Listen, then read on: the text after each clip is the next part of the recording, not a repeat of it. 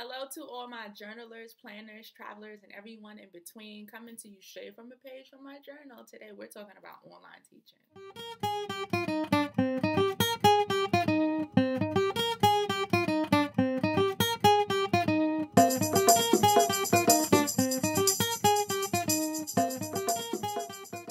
So today's topic is online teaching because in the next few videos after this one that I'm going to be posting, it's going to be about things that you could do when you come back from teaching overseas. There are many online teaching jobs out there, and the notion of teaching online is becoming very, very popular. And I understand where this rise of popularity is coming from. Like, I get it. People want the luxury of working from their homes, from their beds sometimes, and I'm totally with wanting that. I like working from my living room. I like not having to see coworkers, not having to hear coworkers, not having to share my space. I like that. Now, I see similarities between teaching online and teaching overseas, and I'm going to explain to you what I mean. I don't think many people realize, but in the beginning, let's say 15 years ago or so, teaching overseas was dumb easy. Like, you didn't need a degree. You really didn't need nothing. You just needed to speak English. All they needed was bodies. That's all they needed. They just needed your body, an English speaking body. And they were willing to pay you good money for that because many people weren't willing to leave the country they knew to a foreign land. They weren't trying to do that. So they were willing to pay you really good money just to come because nobody was coming or nobody knew that opportunities like that even existed. But now, with the influx of applications that they have, they can afford to be picky with who they want. So it went from you just needing to speak English to you needing to have a degree. Then that morphed to you needing to have a specific degree. So English, education, linguistics, things like that. Then it went to not only do you need those things, but you also need a certificate, whether that's a TESOL, a TEFL, a CELTA. And then some places, they tack on that they want you to have teaching experience, right? And again, they could afford to be this picky because they're getting so many applicants. Now, it's the same thing with online teaching. And I don't know if we've gotten that bad yet. Almost. We're almost that bad. Because I know some places they're adding on to what they want applicants to have. But for the most part, I think there are still ways for people to get in where they fit in before they can't. So I'm going to tell you about some online teaching jobs that I know about. I'm going to talk about 3 in this video. And you can kind of see which one works best for you. And again, there are many online teaching jobs out there. My friend, Jasmine TTV, she is currently in Poland. She wrote a very detailed blog entry about Cambly and iTutor. So you might want to check those out as well so you can have a good idea of what these different online teaching jobs are offering. I will make sure that I put her YouTube channel also in the description box below. So the 3 that I'm talking about are DaDaABC, VipKid, and Pagoda. Probably never heard of Pagoda, but that's okay. I'm about to fill you in. So, starting with DaDaABC. I applied back in about August, and it was a very tedious interview process. It was about 2 or 3 sessions. They lasted, I think, between 20 and 30, 40 minutes, I believe. And they did include mock classes. I believe I had 2 mock classes with them. It was very tedious, but I got in. You needed props, you needed all of that. They need you to be happy, the whole 9. Anyway, I made it, got the contract, signed it. What I liked about DaDaABC was that they paid you when you weren't teaching. You didn't get paid your full amount, but you got paid half. So for example, if you were working on a Monday from, let's say, 6 to 8 o'clock, and you only had classes for that first hour, you would still get paid that second hour, just half, right? So I like that because it was like I'm glued to my computer. I can't do anything else anyway, so you might as well compensate me for my time. So I appreciated that.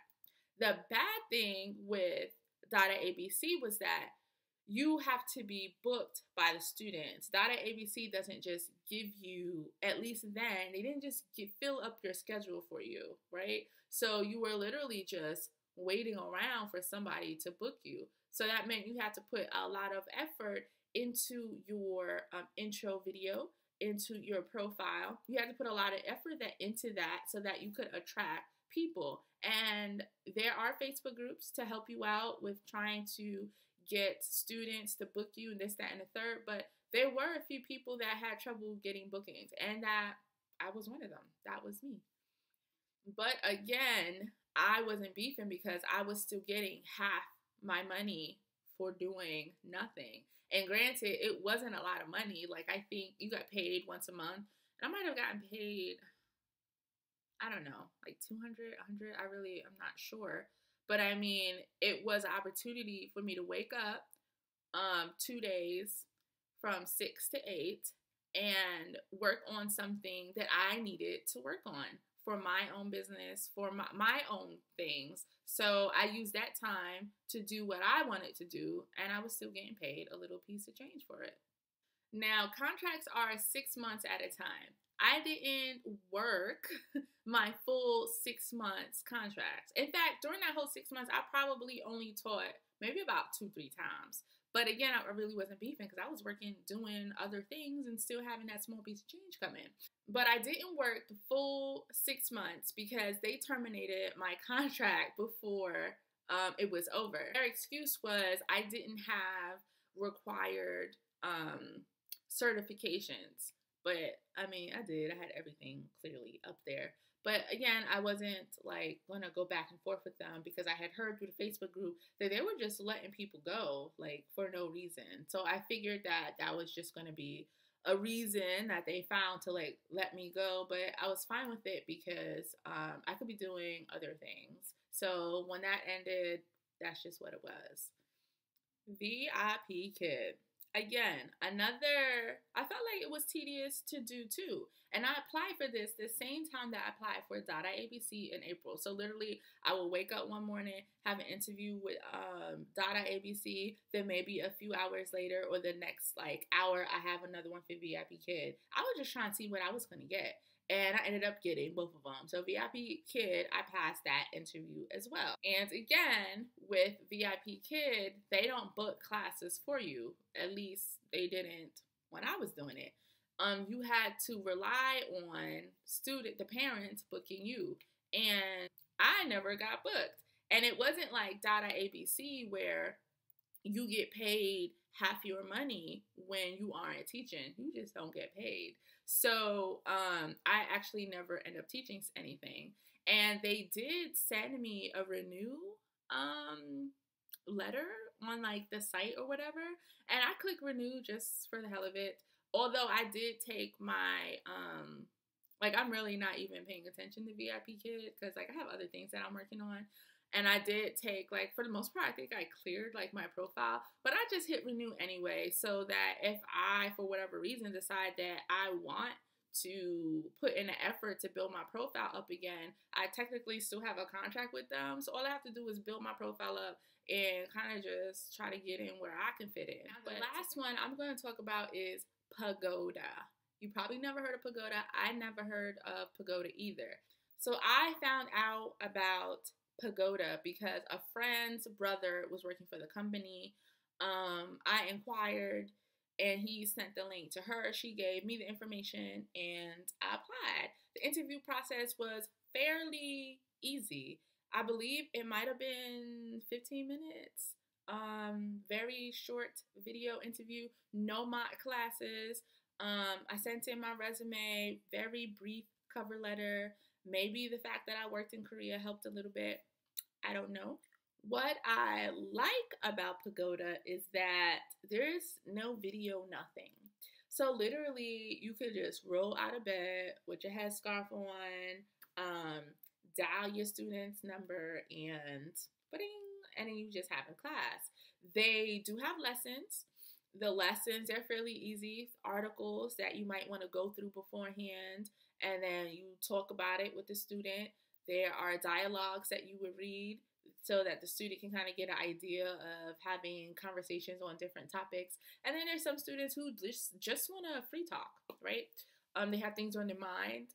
Sometimes I feel like I'm a therapist and I'm just listening to people tell me their problems because, you know, with these students, they're all Korean, by the way, there's a lot of things that they can't talk about in their culture. So they're just talking. They need to vent, and I'm that person. So I like that. So you have options as far as hours to work. It's not like DaDaABC or VIP Kids or these other things where you say, oh, I can only work from, Mondays and Tuesdays from 5 a.m. to 10 a.m. Like, you can't do that here. There's two options. With Pagoda, you either work mornings or you work evenings. The morning shifts are from 5 a.m. to 10 p.m. and the evening shifts are from 4 to 8, or depending on daylight saving time, 5 to 9. And I work the evening shift. You also have the option to work both. Honestly, I did not feel it's worth the money to work both. If you work both shifts, so you're waking up like 4:50, glance over the schedules, working out 4:50, you're working until 10 a.m.